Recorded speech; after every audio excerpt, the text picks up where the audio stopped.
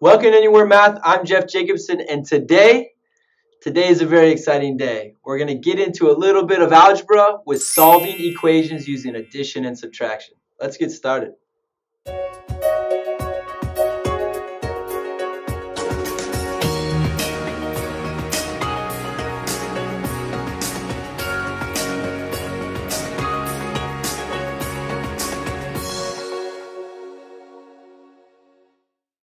All right, here's our first example. Tell whether the given value is the solution to the equation. Now, before we get started, we've got a new term here, solution. So what exactly is a solution? Well, a solution to an equation is just a value for a variable that makes the equation true. Okay. Now, with an equation, you have one side is equal to another side. So for it to be true, that has to stay true, right? This side has to be equal to this side. If they're not equal, then it's not an equation, okay? And that would not be a solution. So let's see with the first one. For A, P plus 10 is equal to 38 if P is 18. So we're trying to see if 18 is a solution to this equation. So to figure that out, all we do is substitute. We're saying P is equal to 18, so then I'm going to substitute 18 in for P. So I get 18, I'll just do that in a different color, plus 10 is equal to 38. Well, 18 plus 10 is 28, which is not equal to 38. Now, the fact that those are not equal means that 18 is not a solution. Not a solution. Okay. Because this equation is not true, right? When 18 is for P, okay? Let's do the next one. 4y equals 56, y is equal to 14. So again, we're seeing if 14 is a solution for y, for this equation. So we're going to substitute. So it's just going to be 4 times 14, using my parentheses when I substitute, is equal to 56. Well, 4 times 14 is 56. That's equal to 56, which means, yes, 14 is a solution. Okay, so 14 is a solution. Here's some to try on your own.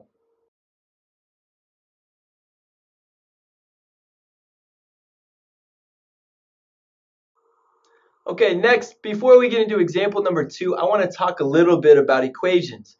Now, you should know an equation has an equal sign, where one side is equal to another side. It's different than an expression. But let's talk a little bit more about that. A really good way to give an example of equations is with a scale, right? Scale has one side equal to another. If they're not equal, the scale is going to show that, and it'll kind of tilt like that. So here's an example. I've got this red ball plus 3 little blue blocks. And then on the other side, I've got 7. 3 and 4 more is 7 blue blocks. And you can see in the scale, it's balanced, which means this side, the weight of this side, is equal to the weight of that side. That's why it's balanced. Now, if I want to figure out, well, how much does that red ball weigh? Well, one thing I could do, if I took one of these blocks away, well, if I did that to one side, then all of a sudden, they were balanced. I took one away, so now that's going to be a little bit lighter than this side, right? So that would go up.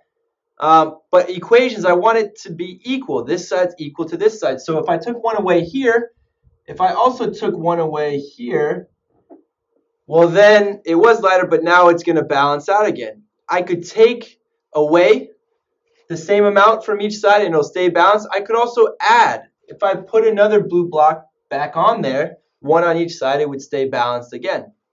Now, if I'm trying to find exactly how much the red ball weighs, you might think, well, I'm going to have to get the red ball balanced with something on this side, just the red ball, right? That would tell me how much it weighs. Well, I took one away from here and one away from here, and it stayed balanced. So I could also take 2 more away from here. If I take those 2 away. Now I've got the red ball all by itself, but again, if I took those away, it's going to be lighter here. I want to make sure it stays balanced, so I got to do the same thing to this side. And I can take those two away. So doing that, now, hopefully you can see, well, how much does that red ball weigh? Well, the red ball is equal to 4 of those blue blocks. Okay, that's exactly what we're doing with solving equations. Okay, we're basically trying to get the variable alone on one side equal to something on the other side. Okay, when we achieve that, then we basically have found our solution. Okay, let's look at an example. All right, here's example number 2. Solve x minus 2 is equal to 6. Solving an equation just means finding the solution. Okay, so I'm trying to find the solution that would make this equation true. What value of x would make this equation true?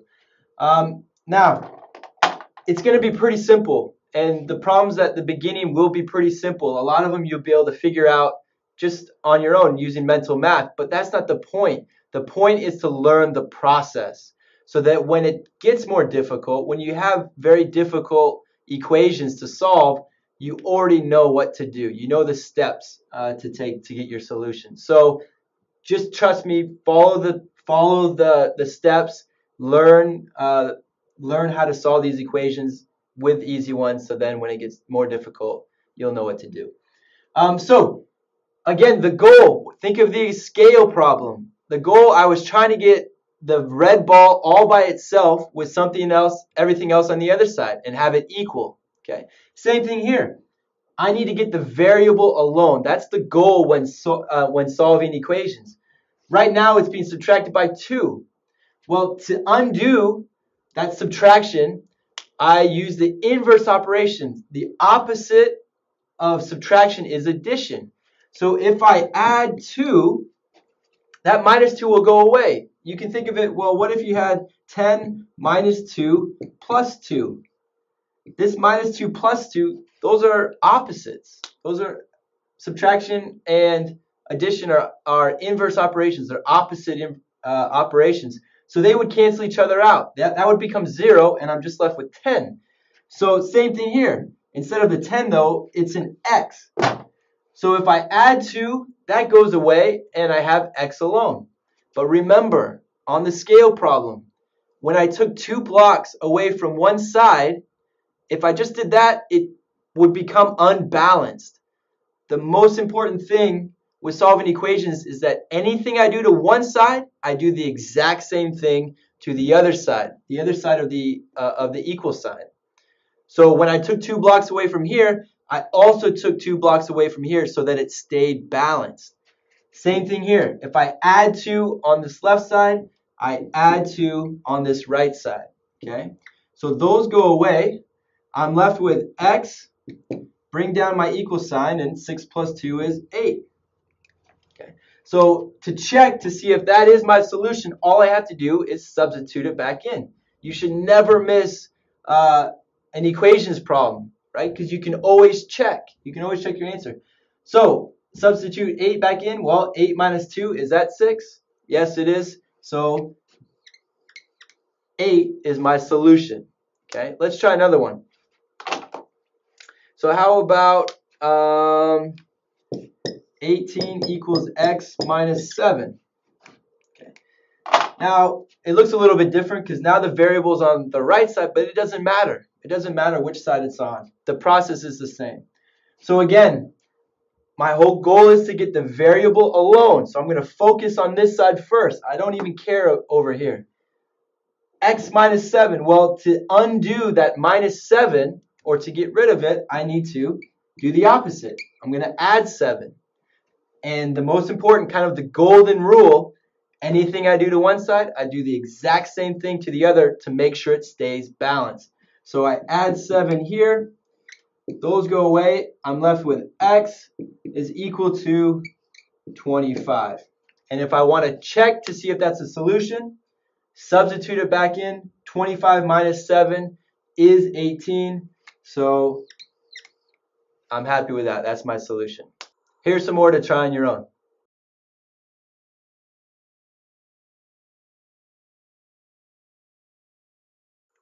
All right, here's our last example. Solve x plus 13 is equal to 27. Going about it the same way, focusing on the side that's got the variable. My goal is to get that variable alone. So right now we're adding 13 to it. So I need to get rid of that plus 13. Inverse operation of addition is subtraction. So I am going to subtract 13. Anything I do to one side, I do the exact same thing to the other. Subtract 13 here. That goes away. I'm left with x. Bring down my equal sign. 27 minus 13 is 14. And before I'm going to box my answer, I'm going to check by substituting it back in for x. So 14 plus 13, is that 27? Yes, it is. So 14 is my solution. Here's some more to try on your own.